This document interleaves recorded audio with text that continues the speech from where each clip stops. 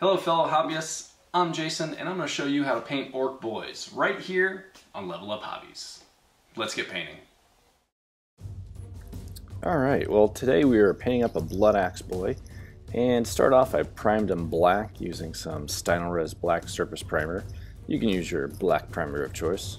And then now I'm going to lay down a nice smooth base coat with my airbrush using some gray cere, and putting on this lighter coat so the colors that I'm about to apply will they'll shine a little bit more brighter, a little bit more vibrantly through it than they will over the black. So let's go ahead and get this down and we will move on to some colors.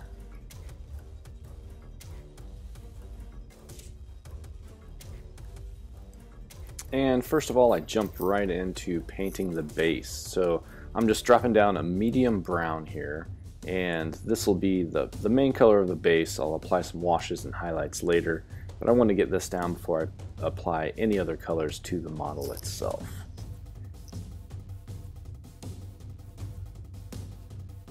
Alright, and now on to the thing that makes an orc, and that's their, well, besides their warlike qualities, their green skin. So for this we are using some Citadel's Elysian Green. It's a great green gold. In my opinion, it provides a great base coat for an orc skin. And you can work this up a number of ways, and you'll see what I do in just a bit.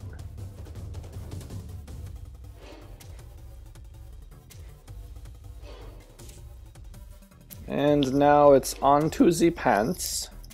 And for this I'm using some Citadel's Steel Legion Drab, and just covering the pants. I just want a nice, similar to the base, just a nice medium brown, and this has some really good coverage.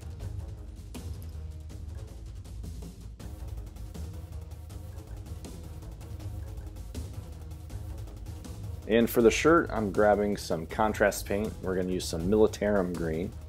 And for his clothes I'm really keeping him a very kind of drab, kind of fatigue color. I mean, if you know anything about blood axes, you know they love modeling themselves after the Imperium's, you know, like Imperial Guard and stuff. So I figure any color that can be used as fatigue you can use for your blood axes. Don't feel limited to a drab palette like this. Experiment, play, and find what you like.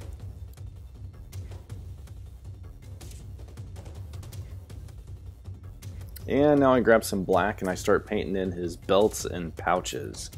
And now that I'm looking at it, he doesn't have any pouches, but if he did, those would also be black, just like the belts that I'm painting here.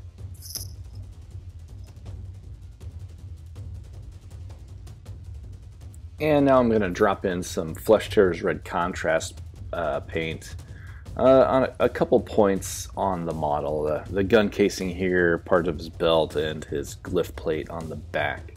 Now these pops of color will help draw the eye from you know, one point to another, and it really helps to break up that color scheme of the fatigues that he's wearing.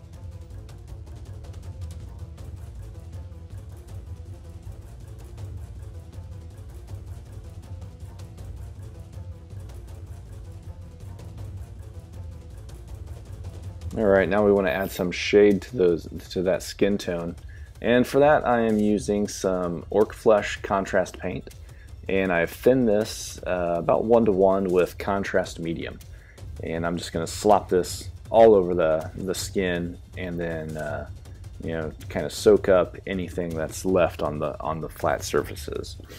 Hopefully I'll get this nice green, deep green recesses like within the skin, and that's what I'm looking for here. Now don't be afraid to experiment with other contrast paints and shades and whatever you want. There's really a lot of things you can do with this. It's just playing around, finding what you like, and then you know, moving forward with it.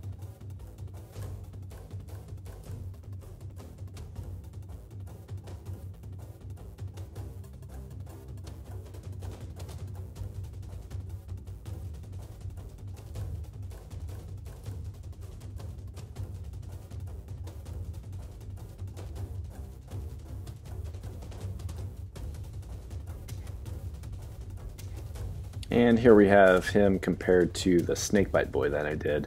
You can see that the shades of green that I used are a little different. On the Snakebite, I used a 50-50 Militarum and Orc Flesh contrast, and then thinned with contrast medium. And it adds a nice different shade, and it's nice to have variations in your skin tones throughout your army. Now here I'm moving on to painting in all of the metallic pieces, and for this I use some lead belcher. Keeping it simple, keeping it quick.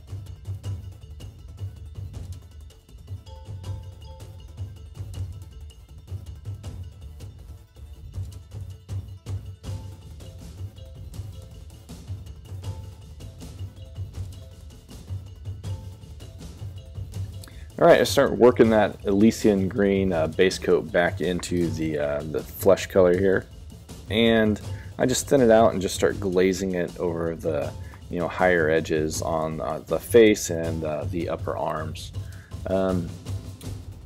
The orc flesh contrast changed the initial color enough that going back to this base color makes for a really nice highlight.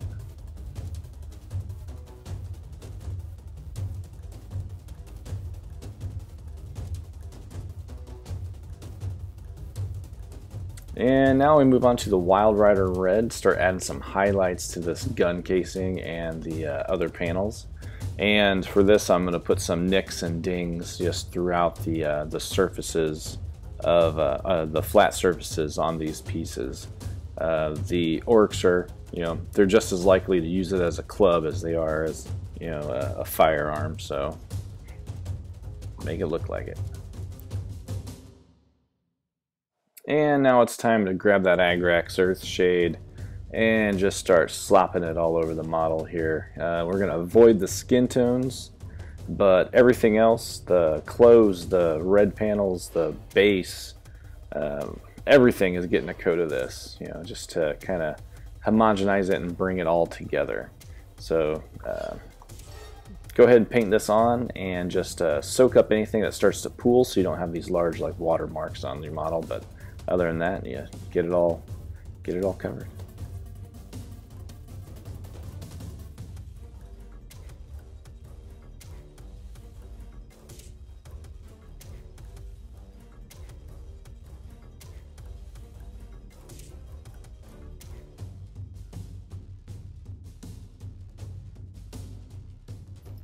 Now I go in with some Ushabti bone and I bring the teeth to life here. Just add some color to them. Just adding some color to them like really just does wonders. And then when I get that on there, I take some Wraithbone and brighten them up a little bit more. And the teeth, they turn out looking great.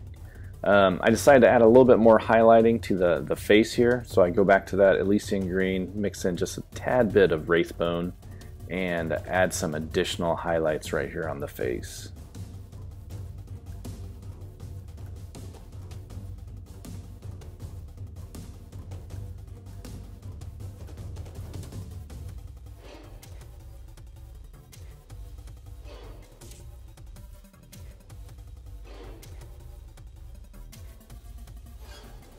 I want to add a little bit of contrast here to the face, so I grabbed some Shyish purple and I just glaze it over the lower lip area.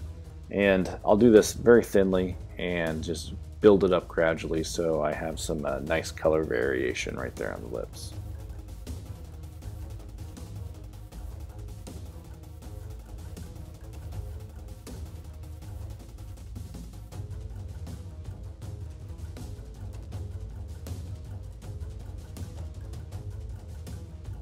I finish up some details here on the face with some Volupus pink. I glaze that into the, he's got a scar running right down his lip and into his chin, so I glaze some Volupus pink into that.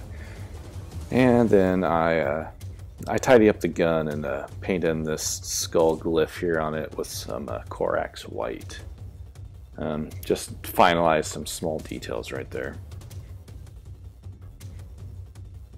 Now I grab the black and I paint the rim of the base and finish up the model here. When this is dry, I'm going to give the entire model spray it down with some Vallejo's matte varnish through the airbrush, and the model will be done.